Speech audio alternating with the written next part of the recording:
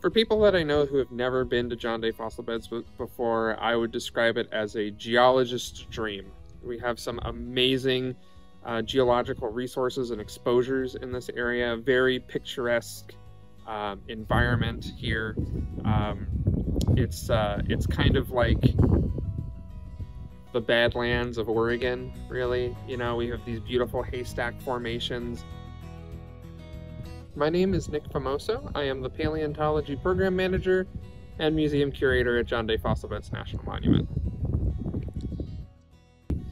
So while, yes, we don't have the big fancy dinosaurs, we do have a lot of very interesting mammals here that make up a lot of our fauna, a lot of our animals. Everything from Terminator pigs down to little woodpecking mammals, right? So we run the gamut all over the place. We even have a fossil primate, which is one of the last primates in North America before the arrival of humans. So that's a really cool thing. So as most Oregonians know, Oregon is the beaver state. Here at John Day Fossil Beds, we have a record of fossil beavers that goes back about 30 million years. So not only are we the beaver state today, but we are also the beaver state of yesteryear also.